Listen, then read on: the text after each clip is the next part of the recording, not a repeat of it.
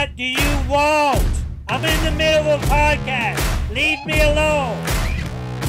This guy who really is, I think, a bad guy. Russell, I think you are a bad guy. I'm not going to sit here and tell you what you want to hear. I'm going to tell you what the truth. I don't want him knowing where I live. You can hate Russell, but one thing you cannot take from Russell is his ability to play that game. I ain't finished playing just yet. Welcome to the Russell Hantz Show. We've been doing this show for a few months now, and I've been having a lot of fun talking about reality TV. My goal has been just to entertain you as you go about your day. Be it while you're working out at the gym, getting ready for the morning, or driving to work. Wherever you listen. That's why I do it. I love doing this show. And 99% of the time, the stuff we talk about, really, if you think about it, means little in the big scheme of things. It's entertainment, and it's important, yes. It serves a purpose, and I'm proud to be a part of it.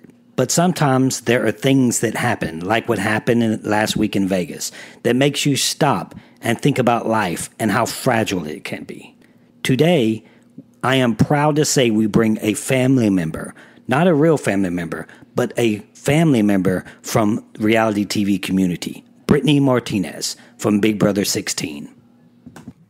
Brittany was at the Harvest 91 Festival in Vegas. She was right in the middle of the shooting, and thank God she made it out of there. She came on the show and we chatted about her horrible experience.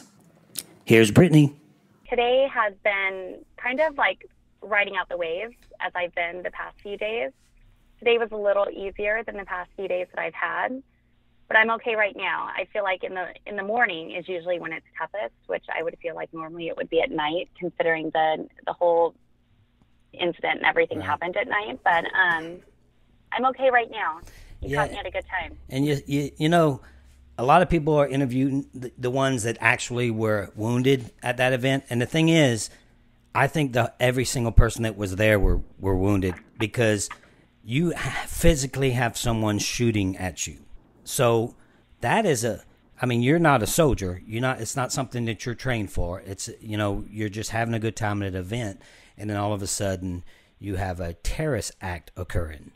And I want to get to it a little later, talking about exactly how you felt at that time. But I just want to start off, how you do you live in Vegas? Is that why you were there, or how did you attend that event?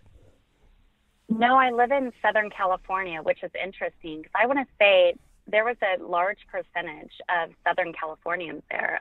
Even one of the girls that ended up passing away was a senior at my daughter's high school. Wow. I had probably over 50 friends that were there that were all from Southern California.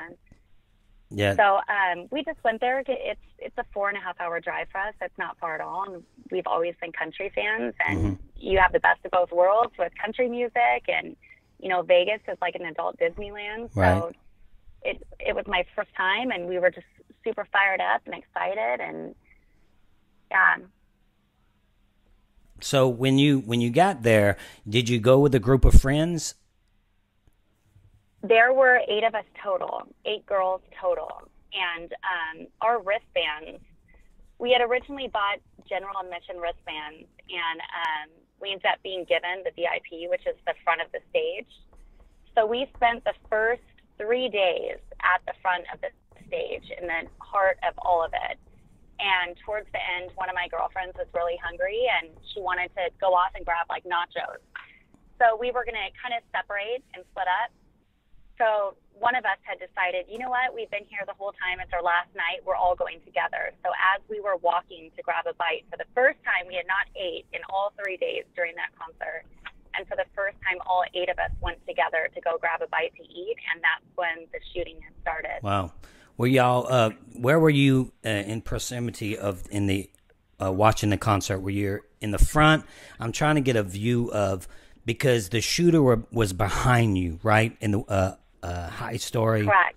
He was behind you. Correct. So were you in front of the concert or backward or further in the back? So we were further to the back because we were on our way to the food courts and the food stations to grab food. So when the shooting occurred, we were all excited, like thinking, oh, there's fireworks. So we're all looking around to see the fireworks, and people are kind of iffy. Some people are screaming gunshots, and some people are screaming, it's fireworks, relax, you know. But when everybody in bodies started scattering and running like cockroaches, I mean, we went into a panic, and there happened to be military that was around us. So these two military guys grabbed some of the girls, and a cop grabbed me. He wasn't in uniform. He was an off-duty cop, and he grabbed me and just started running with me. And honestly, a lot of those parts became very gray for me. Mm-hmm.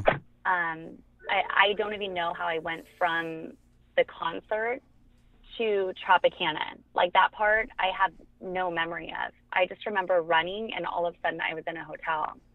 Okay, so he ran you out towards the hotel, and that's where everybody was running as he was shooting? Yeah. I mean, everybody was running different directions, because for us, at the moment, we didn't know where the shooter was, or we all thought he was on foot. So we're all trying to hide in cubbies and under tables and chairs, and we think that he's on foot at the moment. And I mean, we're shocked. We don't know what to expect. And, you know, everybody's been drinking all day long. Right. And so this guy just grabbed me and said, listen, like, I'm keeping you safe. I'm a cop, and runs with me. And I'm with him and some of his group of friends, I'm assuming. But that's when I got separated from all 7 of the other girls. So I'm with this complete stranger, and then we end up at Tropicana, which from there, as we're at Tropicana, I'm making phone calls to try to get in touch with my family.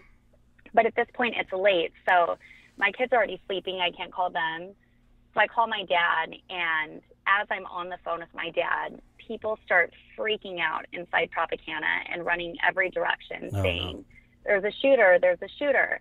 So I get underneath the chair from, like, in the casino, one of the gambling chairs. I get under the chair, and I call my dad, and I just tell him, I love you, and I don't know if I'm going to make it through this. Like, check the news, check the news. So I would hate to be, as a parent, the other person accepting that phone call as a parent, you know?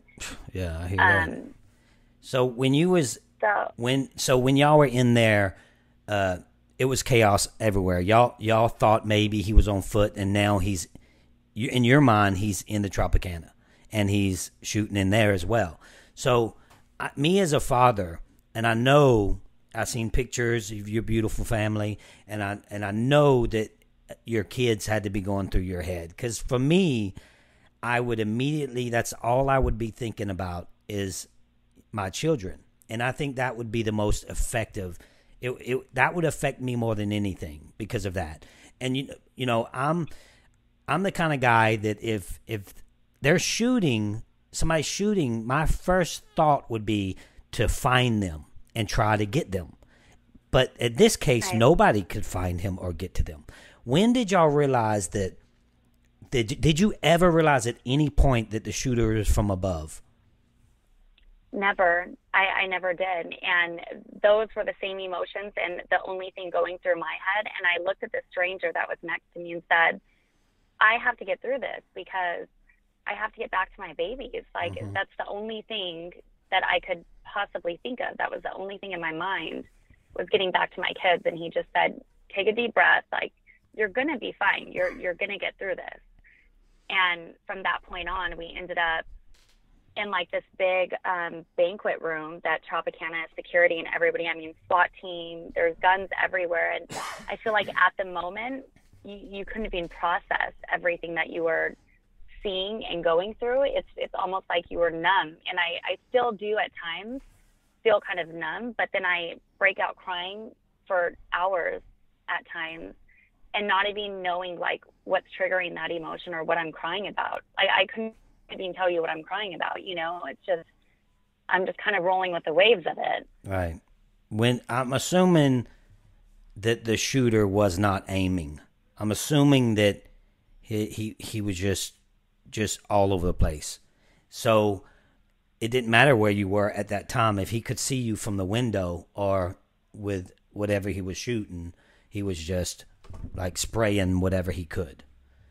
So I think he was shooting as quickly as he could possibly shoot. Because he was not aiming at the artist at the stage, I don't think. No, because the stage was actually where he was at and aiming down from Mandalay Bay, the stage was towards his back. So he was basically getting everybody in the crowd. Oh, and I see. The stage was not even his focus at all. Oh, okay. So so if he's looking for Mandalay Bay, he's looking at the stage. He's looking behind the stage, the back or of the stage. Correct. He sees Correct. behind the stage. So he just sees above. He sees the big crowd. Yeah, so he's basically shooting over the stage towards everyone else. Right.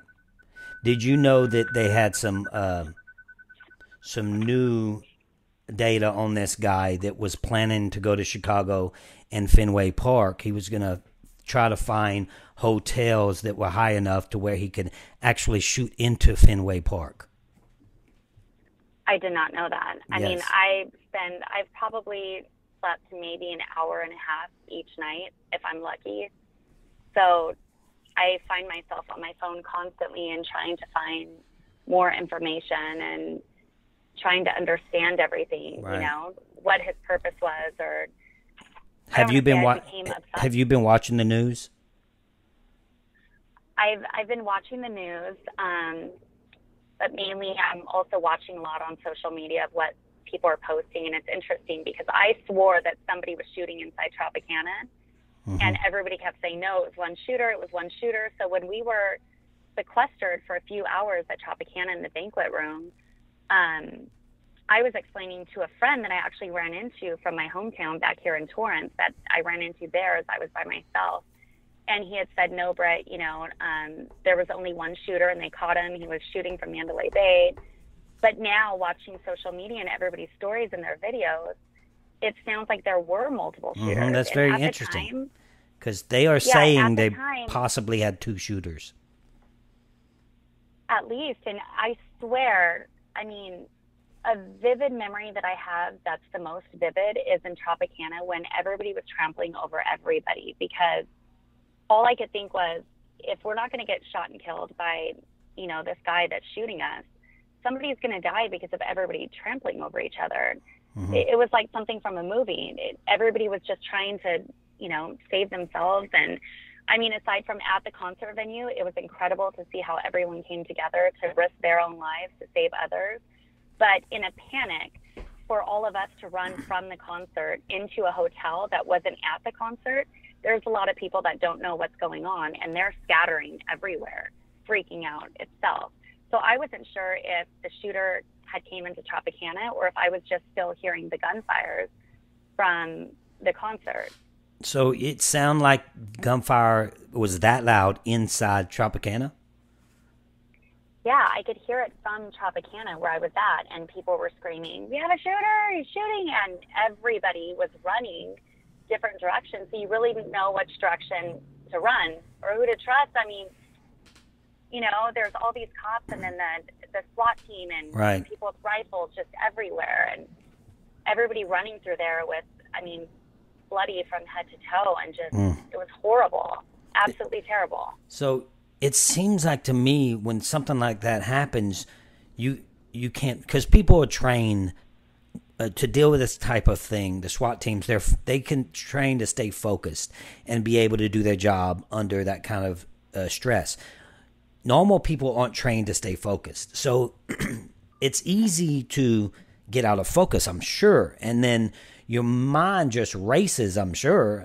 I mean, could you even think straight?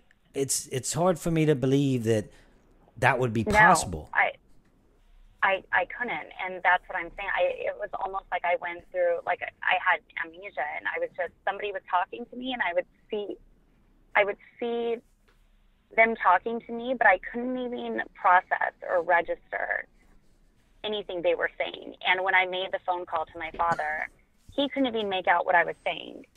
And then finally, about 15 minutes after that phone call, it was popping up on the news everywhere. Yeah. So my daughter was doing her homework, and she was up late, and she was getting messages like, "Is your mom okay?" This and that.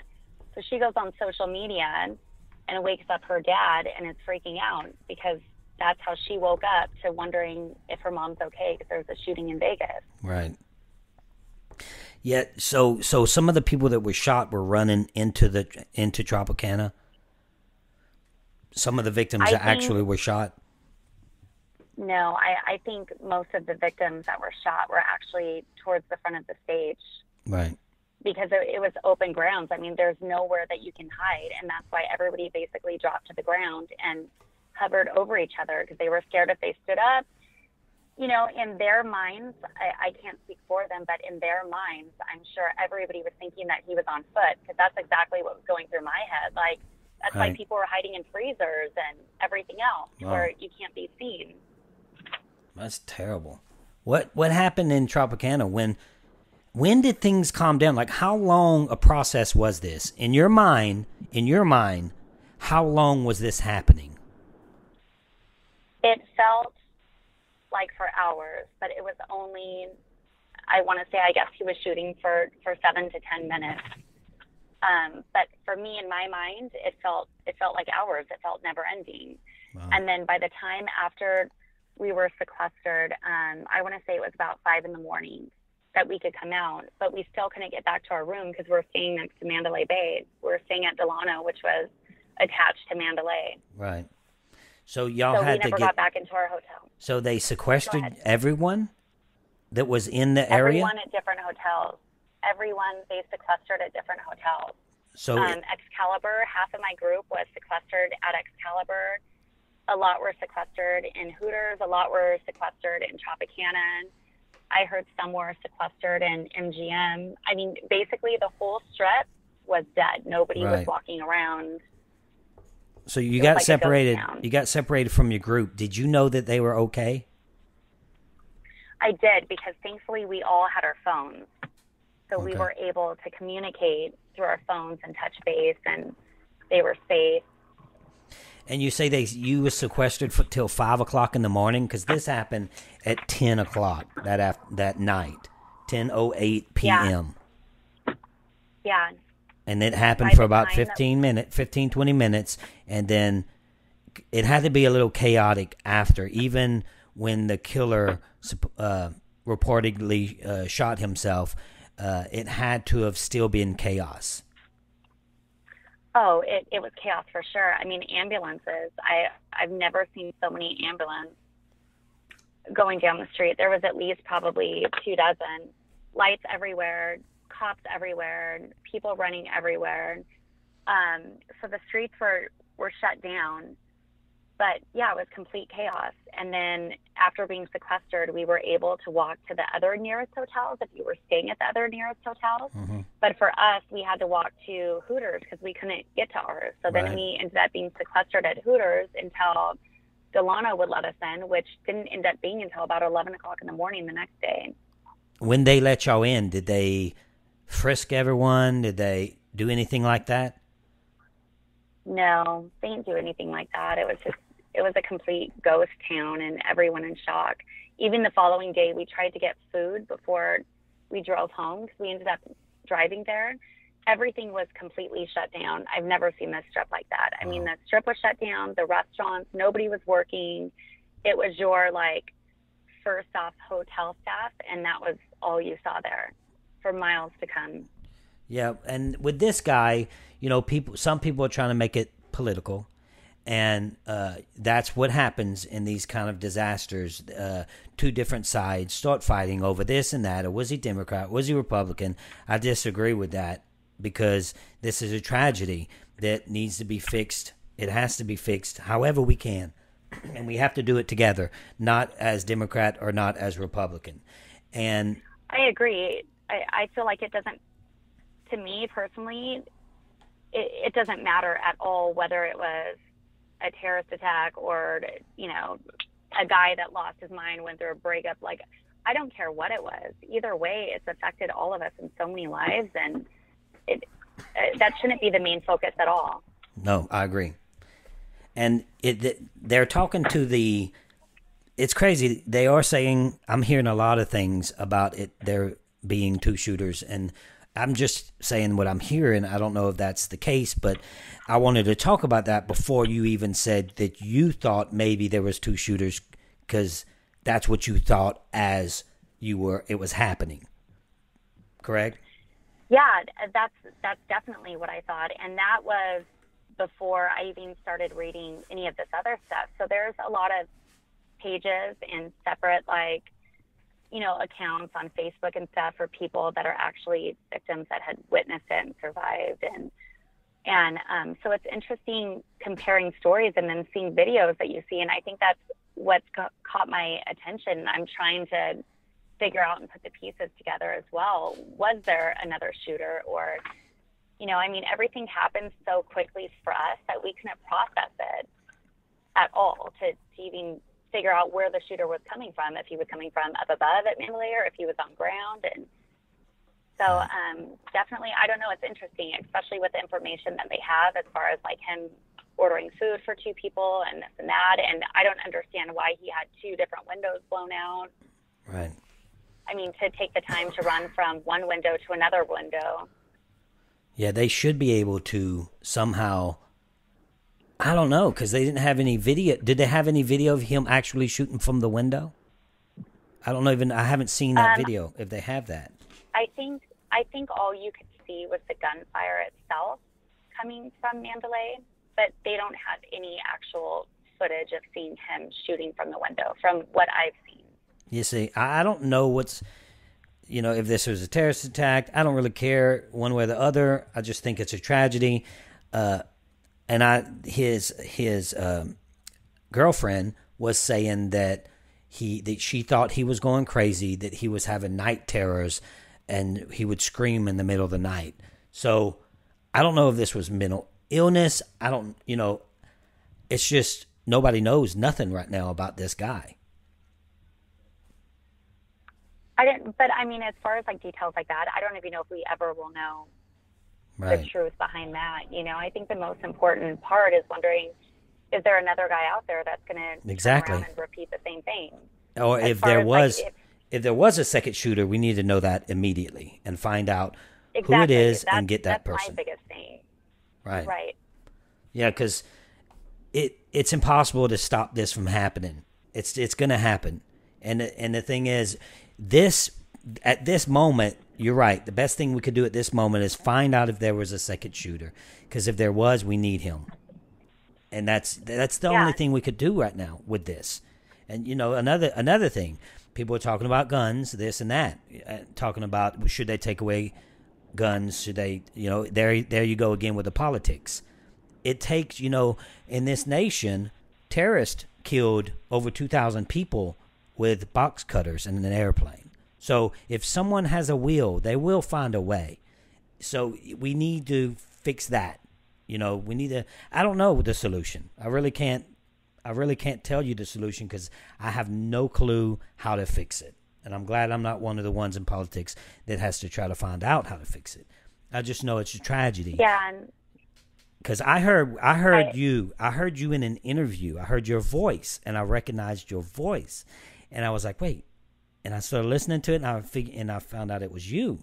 And I couldn't believe that someone so close could be in that kind of tragedy. You know, someone in or Big Brother and Survivor and all that, or reality TV family. It can happen to anyone. It can happen to us. It can happen to my children.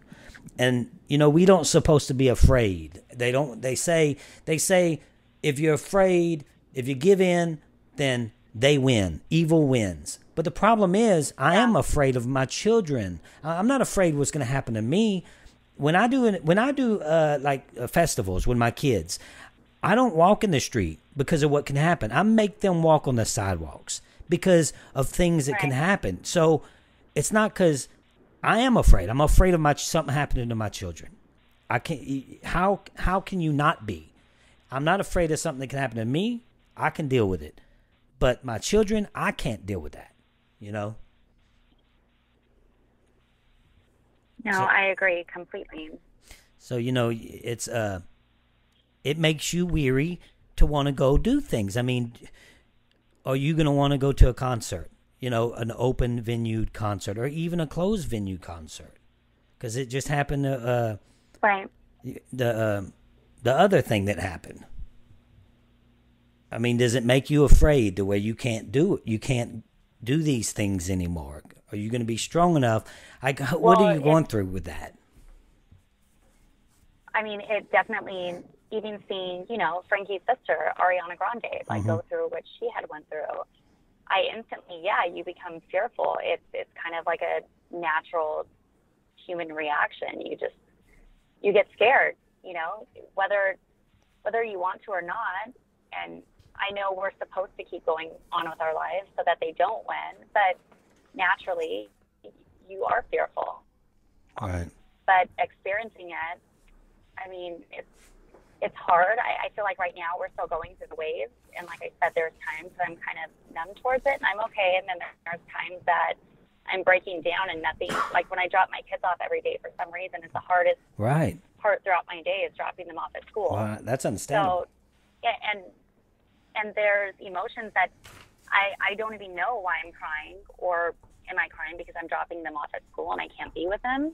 But I can't even tell you that's the reason. I'm just instantly and I go through that probably 15 times a day. And the girls that were with me are my very close friends, and we have a group chat going to express our emotions and to feel normal and understand that like it's normal and that's what we're all going through, and we just don't know how to process it right now. I feel like right now it's still kind of like a dream and we don't have any of the answers for it. Right. You know?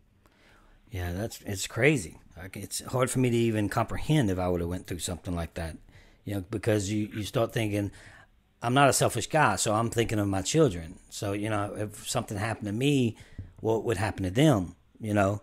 And so I was wondering, when they sequestered you guys, what was that for, and what questions did they ask you guys? Did they do that to find out if they had a terrorist among the people? They sequestered us, I'm assuming. I mean, we weren't asking questions, but I'm assuming because they were trying to make sure the gunman was down or there wasn't another active shooter.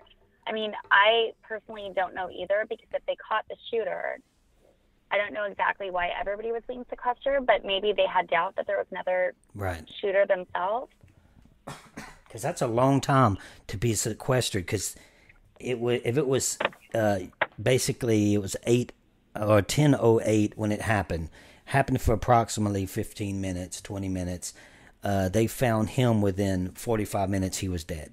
So before 11 o'clock, he was dead, and y'all stayed sequestered till 5 o'clock in the morning. So I'm wondering if they thought that there was a second shooter, or they were trying to find out, because if you gather everybody together, if one of the shooters happened to run in there, you know, and was amongst you guys, then they would have to start asking questions. That's why I was wondering, what questions did they ask you? Did they ask you anything like where you're from and that kind of thing? No. I mean, nobody really talked about anything, because I think everybody was still in shock, and the cops were doing their job, and, you know, the firefighters doing their job, and news. At that point, I can't tell you, but I'm sure news was just basically trying to focus on capturing images and stuff and getting their stories later. Yeah. Did you get a chance to thank that guy that grabbed you? Because you said you almost feel like you have amnesia. Do you think if he wasn't there that you would have been frozen in your steps? I very much so probably would have. Because at that point, I don't even know how my girlfriends and I got separated. And I think we were just all standing around together and kind of like in shock, like, what's going on? Do we believe it's a shooter or a fireman or what? And then he starts running and grabs me, and I don't know if maybe he thought I was separated from my girlfriends or what, but I didn't question anything. All I thought to do was, I'm running just to be safe, you know, which I now look back and then I'm sad. I mean, why was I safe and I was further away from the stage and I wasn't helping anybody else, you know? But at the time, I guess you go into panic and you just run. Yeah, you can't feel like that. It's impossible to second guess yourself. I mean, just be thankful your children wasn't with you. Just think what would be going through your mind if your children were standing next to you. That's what I thought of 1,000 times, because there were so many kids. It's a family concert, you know? It's not like something you don't take your kids to. It's a family concert that you celebrate with your family and you have a great time, and yeah, it's terrible because we saw so many kids there. And then when you watch the videos, there's so many kids running with their parents or grandparents. And the lady that was sitting next to me in Tropicana had like a 7-month-old with her, this little baby boy and or daughter. And then her son was like 3 years old, and her legs were completely scraped up and bloody and terrible. And her husband's shirt was off and he was bloody. And I was talking to her and I'm like, I can't even imagine having my kids there. And she just cried and said, I just wanted to save them. Like, I just had to save them. Right. So she didn't care how many times she fell. She just kept on running, you know? And I think that was the only thing that all of us could think in that moment was just to run. That's terrible. Yeah, it's so just... I think it's amazing for the heroes that stopped and, you know, like saved strangers or crawled over them. And yeah, you have actually have heroes that were on top of the people, that climbed on top of them. Exactly. And that's our military. Those are cops off duty. And that's right. so when they hear crap all the time, you know, for cops, this and that and blah, blah, blah, they're the ones that are trained to do that. And that night, that's all they were doing. There could have been that death toll could have been way higher than what it is. But all the people in these stories of the survivors that actually got through it and out of the hospital, most of them have a story of somebody that was in the Army or served or was a cop or a fireman. Yeah, and I'll probably get in trouble for saying this, but I'm going to say it anyway. So while they were sitting over there, kneeling, taking a knee on that Sunday because of all that stupid, whatever they do, while they're taking a knee because of cops, you have cops on top of people risking their life. So, you know, and that it's just, I am, 100% on board with our troops and our cops. I think they're amazing, off duty or on duty, and it showed that night. I agree. I mean, especially for all of us that witnessed it, 100%. And one of the guys, actually a few of the guys that were in our group, they're cops as well. And they were saving their wives and random people and seeing women, you know, a great friend of ours, like, witnessed somebody, a young woman getting shot, like in her neck, and he was helping her. I mean, they were just attending to everyone, and they have families, they have wives, they have kids at home. And instantly they go into their mode of helping people. So I don't think it's fair if a cop makes a mistake and then they're attacked for it. Right. Whatever. I mean, we're all human and we all make mistakes every single day. So just because they have a badge doesn't make them a terrible person or a horrible cop. That's right. There's bad apples in everything. Everything. Every race, every individual, there's a bad seed. So It's not fair just to kind of section them out. Well, Brittany, it was really hard for me to even think about what I was going to talk about today because I know, or I can only imagine how rough it is and how fresh it is in your mind right now. But I really appreciate you coming on and sharing your story with us. And, I hope that you can get past maybe, what's happened and move on forward with your beautiful, healthy children. Thank you. I appreciate it. And thank you for having me on to share my story.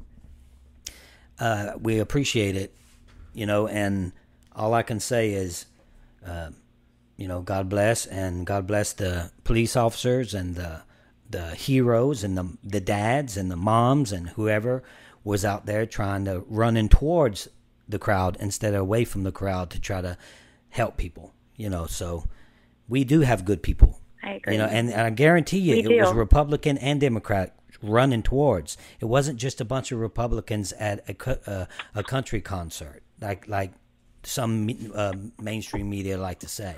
We had both sides, all colors, trying to help people. Whether they run into the crowd or whether they grabbing a child and running him into safety or grabbing you and running you into safety. They had probably hundreds of heroes that day. That was my point. Yeah, exactly. That was my point. I mean, the guy that helped me was a Hispanic guy. And then there's an interview of this colored man, that's running and helping all these people that are there. Right. At that point, all of our blood is the same color. That's and right. there were no color lines. We were all the same people. So for everyone to come together, I feel like it sucks that it takes such a tragic and a massacre itself for everyone to come together and put those walls down. But I think it's something that we all need to rethink and come together again, because we don't know if this is going to be the end of it. It's probably just the beginning of a lot of it, which is the scary thing to say, especially for us having kids. It's just getting worse. Yep. Sad, but probably true. Okay, Brittany, well, I appreciate you coming on the show. I really appreciate this, and I want you to have a good day. Thank you. I appreciate it. You stay in touch. Okay, you too. Stay safe. Okay. All right, Brittany. Thank you. All right, thank you. Talk to you soon. Bye. Bye-bye. All right, guys, that was Brittany Martinez. I thank her from the bottom of my heart for coming on the show to share her story with us. We are blessed that she is still with us, and we mourn those that are fallen. And we thank all of the brave men and women who risk their lives to save the lives of others. For everyone out there in the reality TV community, even the people that I've gotten into arguments with in the years, let me just say, you are my family, and I love and support you. And for everyone else that's listening, thank you and be safe. We'll be doing more Survivor shows coming soon. Finally, I don't have all the answers, but I do believe there is hope. And for the darkness the world can bring, I believe we can be better. There's a great exchange of dialogue at the end of True Detective Season 1. Woody Harrelson says, "It appears to me that the darkness has a lot more territory." And Matthew McConaughey says, "You're looking at it wrong. Once there was only dark. You ask me, the light's winning." All right, guys, until next time, keep hope alive.